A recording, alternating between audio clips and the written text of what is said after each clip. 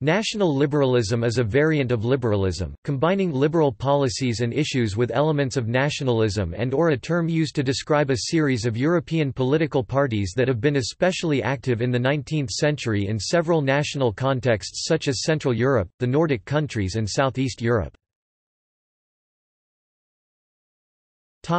Definitions. National liberalism, whose goals were the pursuit of individual, economic freedom and national sovereignty, refers primarily to an ideology and a movement of the 19th century, but national liberal parties exist also today. Joseph Antal, a historian and Christian Democrat who served as the first post-communist Prime Minister of Hungary, described national liberalism as part and parcel of the emergence of the nation-state in 19th-century Europe, according to Oscar Müller. In terms of both ideologies and political party traditions, it may be argued that in the Central European lands a distinct type of liberalism, peculiar to this region, evolved through the 19th century. And citing Maciej Janowski, the word «national» acted as more or less synonymous with «liberal». National alone was sufficient to arouse suspicions of liberal associations. Also according to Müller, in Southeast Europe, national liberals also played visible if not central roles, but with rather different, region-specific characteristics, which to a considerable extent distinguished them from their Central European counterparts. In his book Up from Conservatism, Michael Lind defines national liberalism in a way that the Progressive describes as matching historian Arthur M. Schlesinger Jr.'s use of the expression vital center.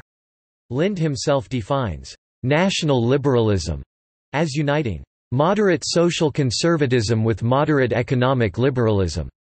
Gordon Smith, a leading scholar of comparative European politics, understands national liberalism as a political concept that lost popularity when the success of nationalist movements in creating nation-states rendered it no longer necessary to specify that a liberal ideal, party or politician was national. History. The roots of national liberalism are to be found in the 19th century, when conservative liberalism and/or classical liberalism was the ideology of the political classes in most European countries and in particular those of Central Europe, then governed by hereditary monarchies.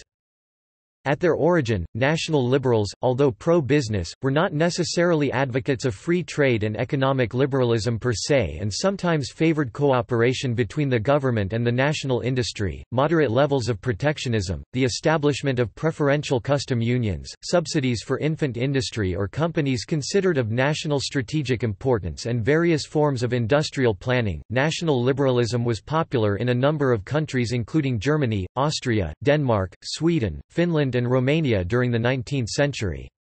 In Germany, Austria and Romania, national liberals and/or national liberal parties were long in government. More specifically, in German-speaking countries national liberals were also in favor of a more authoritarian or conservative political regime because of the multi-ethnic character or heterogeneous nature of countries like the Austrian Empire, later officially renamed Austria-Hungary, or the newly created Germany under Chancellor Otto von Bismarck. Germany. In 19th-century Germany, believers in national liberalism differed from liberal nationalists in that they believed in a more authoritarian presence in Europe and a strong German empire. Liberal nationalists, such as Max Weber, were looking towards a democratic Germany in cooperation with the other European powers. At the time of the German Empire, national liberalism was represented by the National Liberal Party (NLP), the largest in the Reichstag for several years. National liberals supported Bismarck, who served as chancellor from 1871 unification of Germany to 1890, until the late 1870s when the chancellor reversed his early free trade policies, became a proponent of protectionism, opposed increasing parliamentary powers and ultimately pandered for the support of the German Conservative Party, largely representing the wealthy landowning elite Junkers of Prussia. Additionally, the NLP, which had obtained around 30% in the first three federal elections, including 30.1% in the 1871 federal election, suffered huge losses in the 1878 federal election and especially the 1881 federal election, when it was reduced to 14.6%.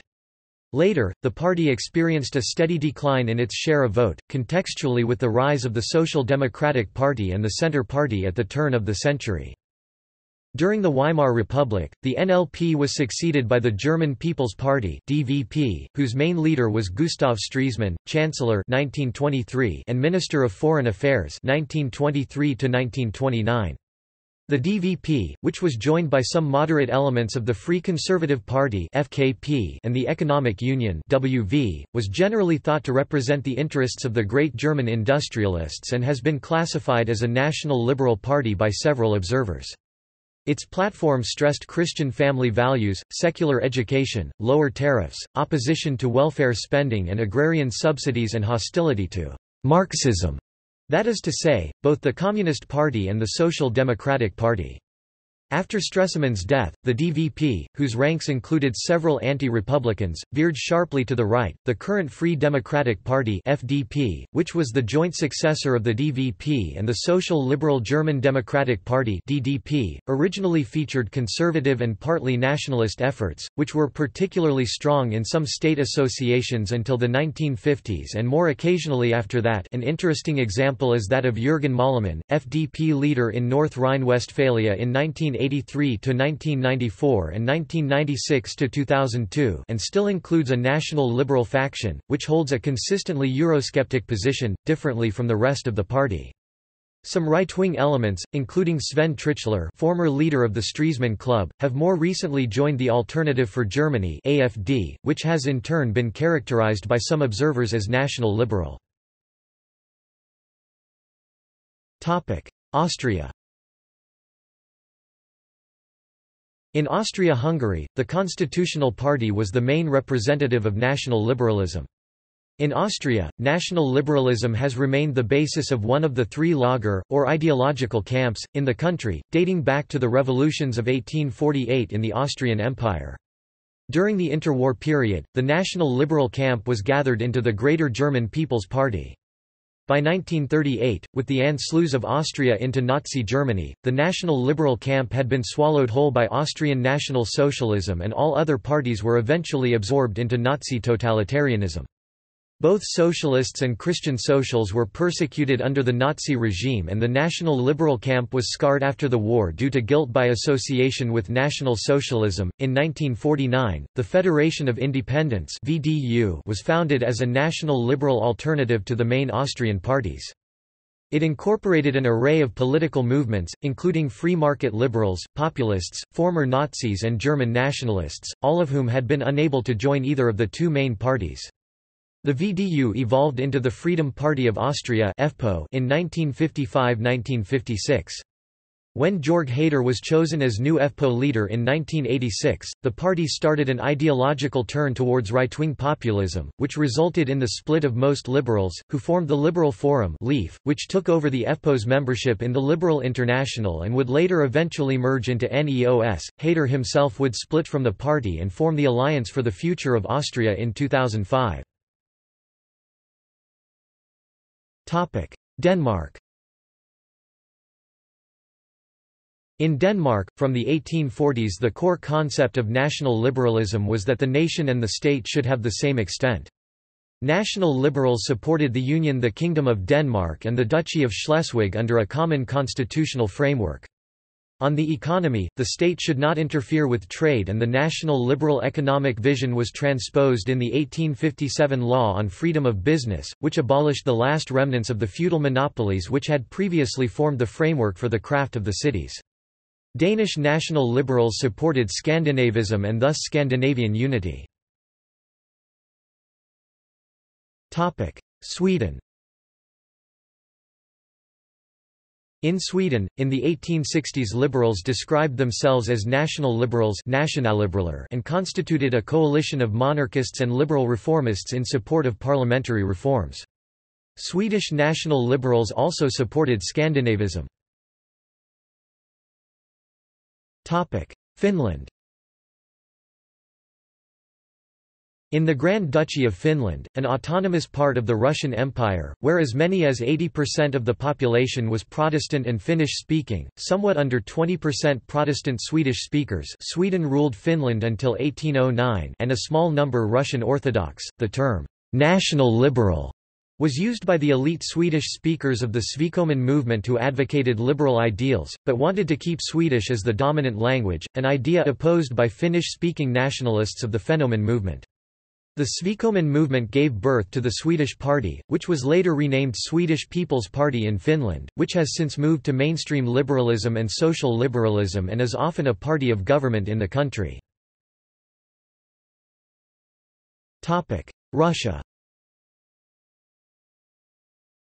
In Russia, national liberalism was a 1990s movement claiming to be redefining liberal principles as understood in the Western tradition to produce a national liberalism better suited to Russian culture, being practically a variety of Russian nationalism.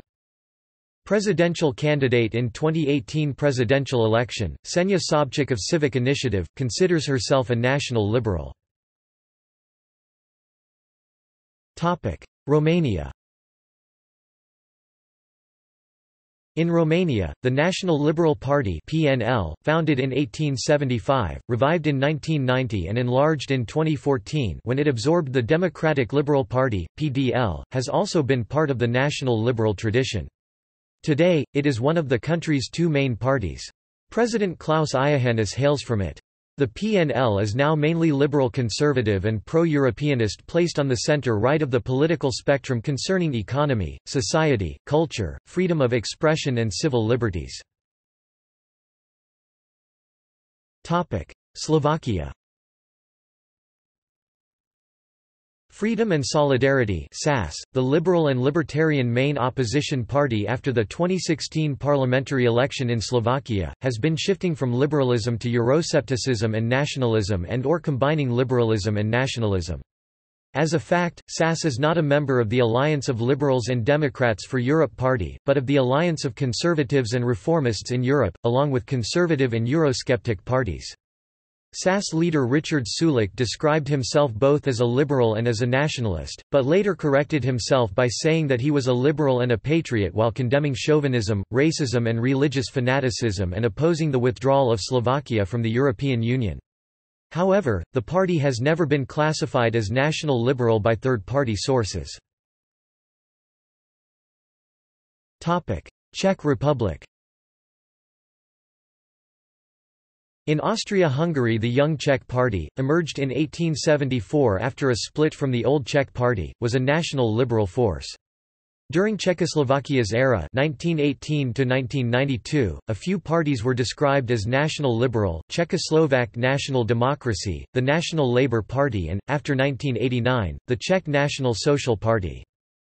Today, the Conservative Civic Democratic Party in the Czech Republic has been described as a national liberal party. The Odds is a member of the Alliance of Conservatives and Reformists in Europe, as Slovakia's Freedom and Solidarity, and the International Democrat Union.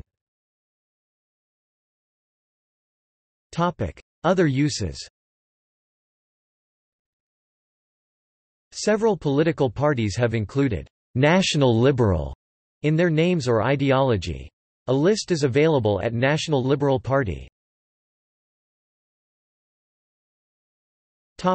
See also: Classical liberalism, Conservative liberalism, Paleoconservatism, Old Right United States. Footnotes. References.